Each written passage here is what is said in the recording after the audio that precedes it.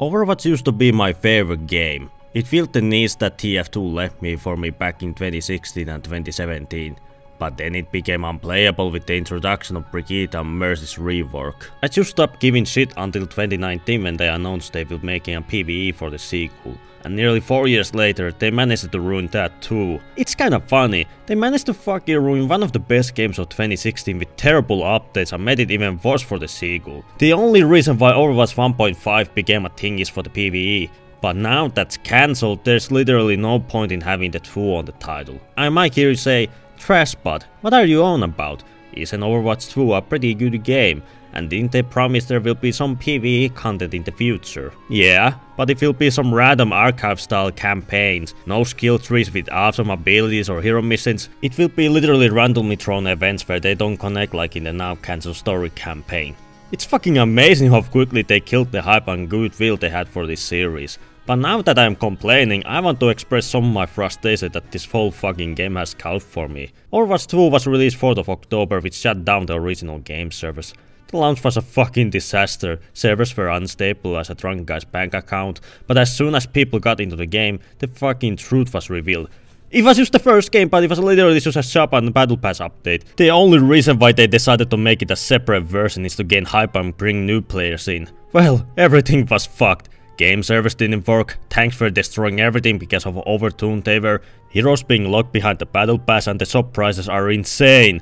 Like 20 euros for a single fucking legendary skin that used to exist when Overwatch 1 launched. And holy fuck, this game still has the issues of heroes being able to one-shot squishes. Like, I get that Sozon is the new poster girl, but for the love of god, remove her ability to fucking one-shot. Her headshot railgun damage is 195, which is just 5 HP short of one-shotting most of the 200 HP heroes. They nerfed her damage to not one-shot, but you want to know how you can just bypass this? Mercy's damage boost. It's fucking stupid, man, I just don't understand anymore.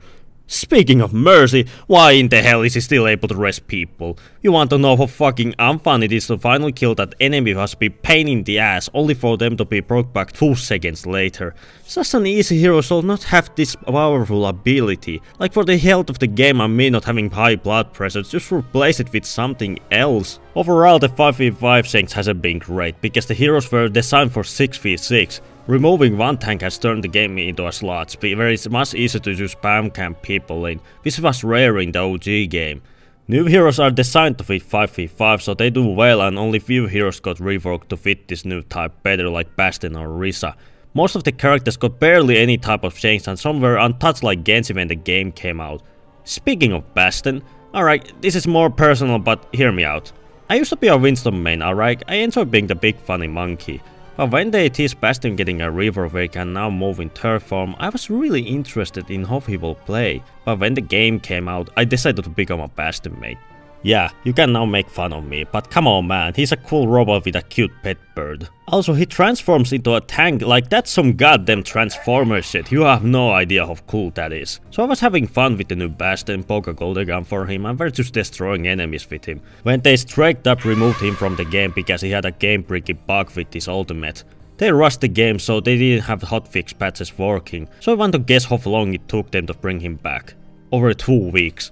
He was missing for 2 weeks. You can only view him in the hero menu or play him in quick play or custom games. For over 2 weeks, I could not only play my main, but I could even fucking view him. It was like they wanted you to forget that he even existed. When some hero like Diva had a game breaking bug, he was gone for like 2 days, but because it wasn't a fan favorite hero, they sure took their sweet time getting him fixed and only released him back when they released the Halloween update. You sure could still buy him skins in the shop, so they had their priorities right. I didn't feel like playing the game because there was no other hero could scratch the itch that Bastion left me.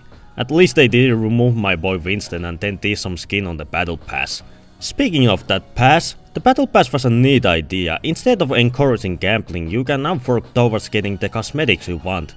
Except this and the shop is the only way you can get them. No more you can get stuff from just playing. Most people will never get the newer skins just because you either need to spend like 10 bucks for the pass or fucking 40 for a city bundle. But the shittiest move they could have made is to unlock new heroes to the pass. But they did it. Why? Money. Most new heroes are overpowered as fuck when they're released, so it's basically pay to win to have them. Oh, you could unlock them by playing the game, and to unlock them in Level 45 of the battle pass, you have to literally progress halfway through the fucking pass to get access to a new hero, while the newest hero, 5-beater, Life Fever, has been kinda mediocre. Characters like Kiriko and Ramatra were fucking broken, so not having access to them puts your team in an instant disadvantage. If they really want to keep them locked behind the pass, just put them to tier 20, which should be fair to people who don't have the time or want to play the game daily. There are some other stuff that are used so pointless, so I'll quickly list them.